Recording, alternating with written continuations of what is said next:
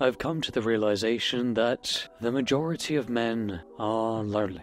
90% of men feel lonely, whether they have literally no one that they can turn to, or whether they are surrounded by people, but people they can't really call good quality friends.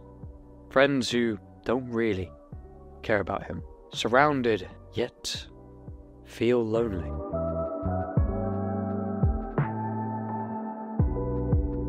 You know, the past few days I have been going out on motorcycle rides with a friend quite a lot, and I've been hanging out with these 3 guy friends that I would literally call my brotherhood. 3 men that I hugely respect, and, you know, I've been going out on motorcycle rides a lot and sitting out in nature, watching the sunset come down, getting up 6 a.m. in the morning, going to the gym. It made me really realize this. I've been thinking about this a lot recently, and it's why I wanted to make this video. It made me really think about 2 years ago. 2 years ago where I was not in a good place. I was working a 9-to-5 job. I left college because the closest friends I had, we weren't that close anymore. And I felt lost. So I left college to try and find my own path. What I stumbled across was a 9-to-5 job, drugs, alcohol, and a video game addiction. Working 5 days a week, and on my 2 days off, I would stay in, smoke weed, drink, and play video games all day. And then I had a motorcycle crash, and it really made me think about my life. I couldn't even walk for quite a while, and it really made me reconsider my life. And you know, thinking about all of this recently, it has made me really come to understand that male loneliness is, unfortunately, it's a big reason why men face with depression nowadays.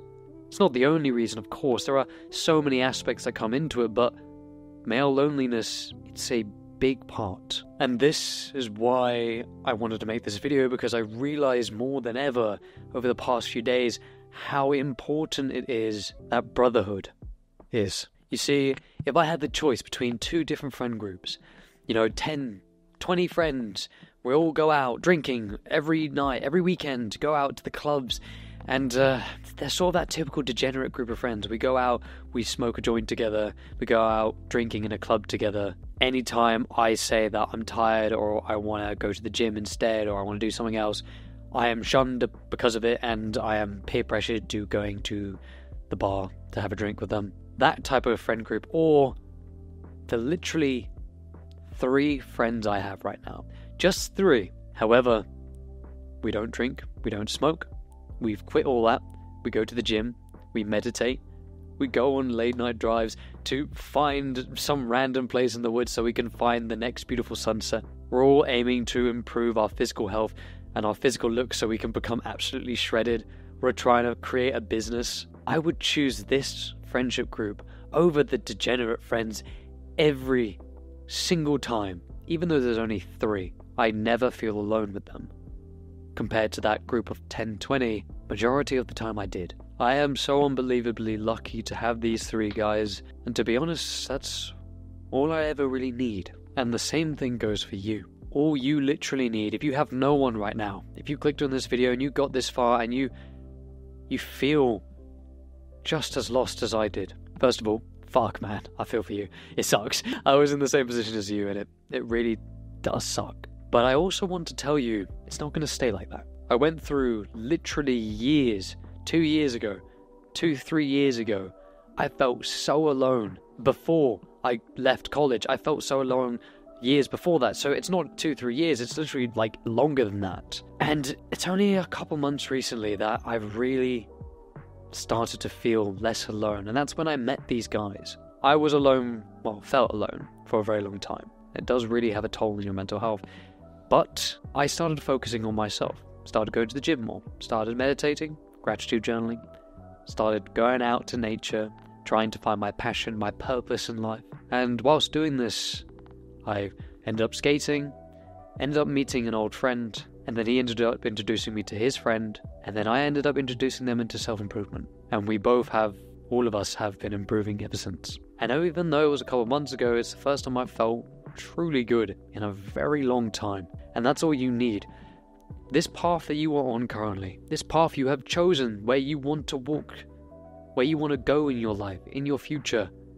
If you are aiming to improve yourself, to physically improve yourself, or mentally improve yourself, or financially improve yourself, whatever it is you are walking on this path right now, you will meet others on the same path, walking the same direction as you. Now, it's your choice whether you talk to them and make friends with them or not, but it's guaranteed you will meet others. And that could be the next person, that one friend that you need, that you can completely and utterly trust. The definition of a friend is someone who cares about you, thinks about the best interests for you, and you think about the best for them, no matter what. If the friends you're currently surrounded with don't, and you feel alone, I wouldn't stay around them for that much longer.